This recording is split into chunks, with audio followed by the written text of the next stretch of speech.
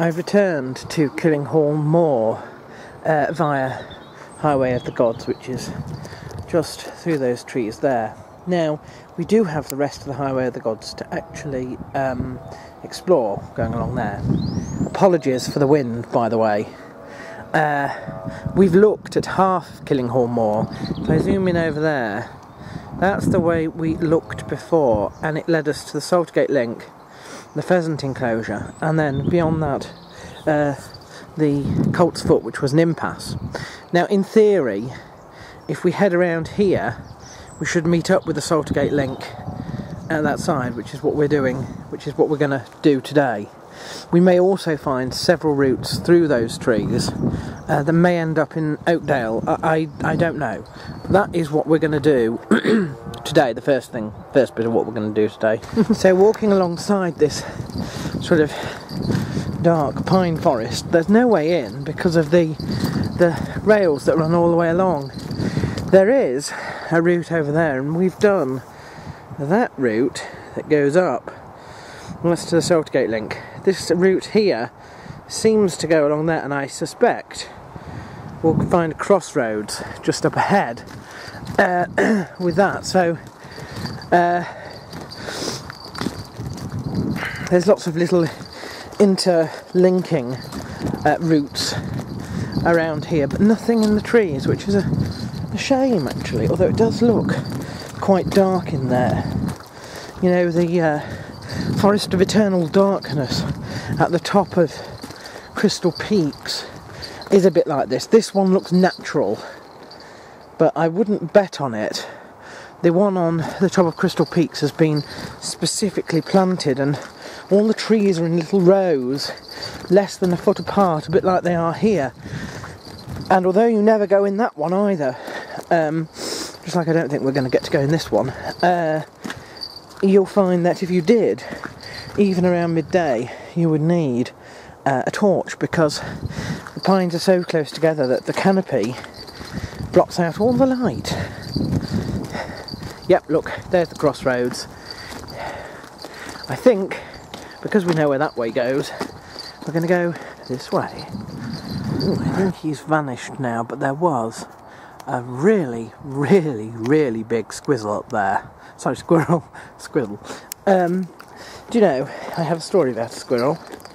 When I was in London at St Paul's Cathedral Lay Community, we shared this house, and it was on Pearman Street, right at the end, near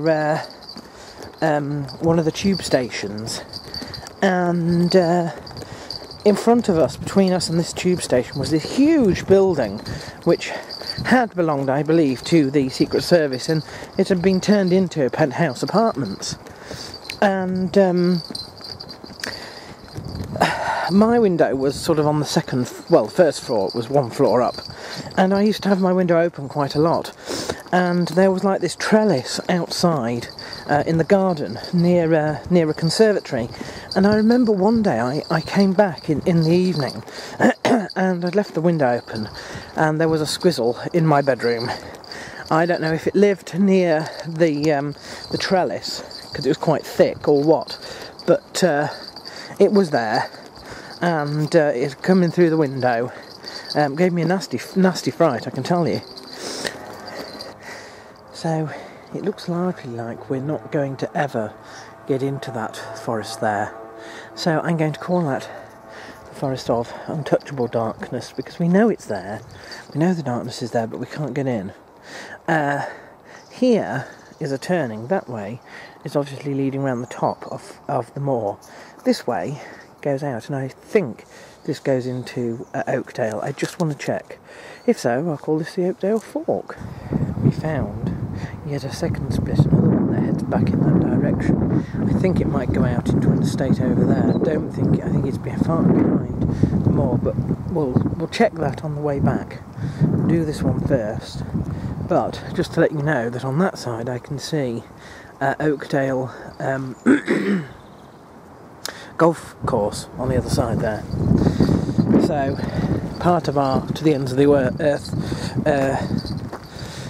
Earth trip is the obelisk walk, which is on the other side of that those trees and on the other side of the golf course. Now, it might also be, I've got another little story for you, and that's to do with when I first arrived here today in Killinghall Moor, and I passed by a car in the car park with, you know, a load of yobby youths hanging around, and everybody knows you don't actually need to have done drugs to know what weed smells like. And this was pretty pongy. I mean, usually you get a waft of it if somebody's, you know, doing what they shouldn't as they walk past. But this was like a bonfire. Now, it brings me back, yes, look, this is ending in Oakdale by the looks of it. Anyway, it brings me back to university, and the first year of university I lived in the halls of residence, Revis Barber, G floor number 8, and opposite me, well, and one further along near the kitchen, was this guy, and he didn't stay very long. He was a bit of a druggie.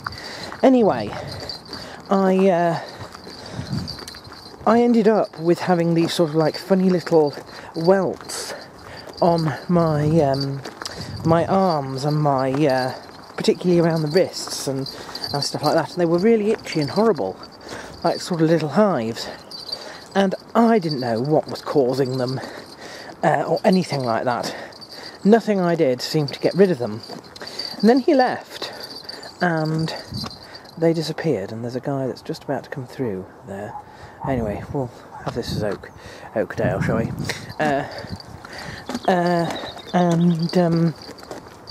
He left, and it turned out that his room was absolutely blue with smoke, and we've since discovered, basically, that I'm allergic to that plant, even the smoke of it burning in dried form, and that was a very, very big cloud of smoke I passed through on my way in here.